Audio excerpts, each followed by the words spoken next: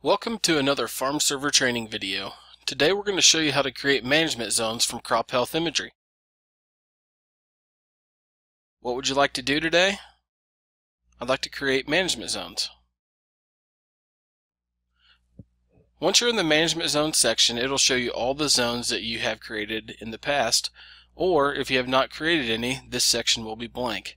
On the left hand side of the screen, click the Create Zones button. The next screen you come to will show you all the active fields for the current year. You can select as many fields as you want to create zones with at one time. For this example, we're going to select one field, the Home West field.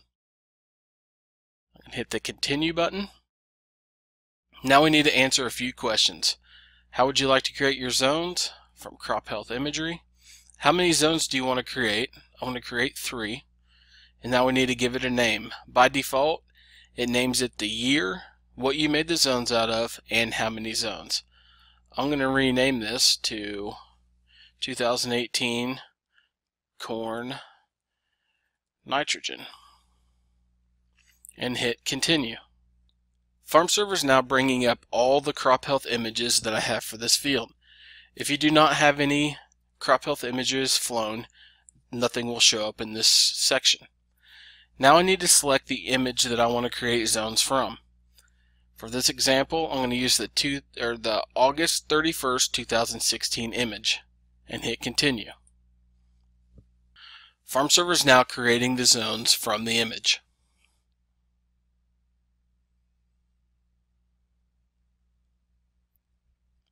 Once the images are done, they show up in the Edit section where you can split a zone, merge a zone, edit a zone, or add a pivot.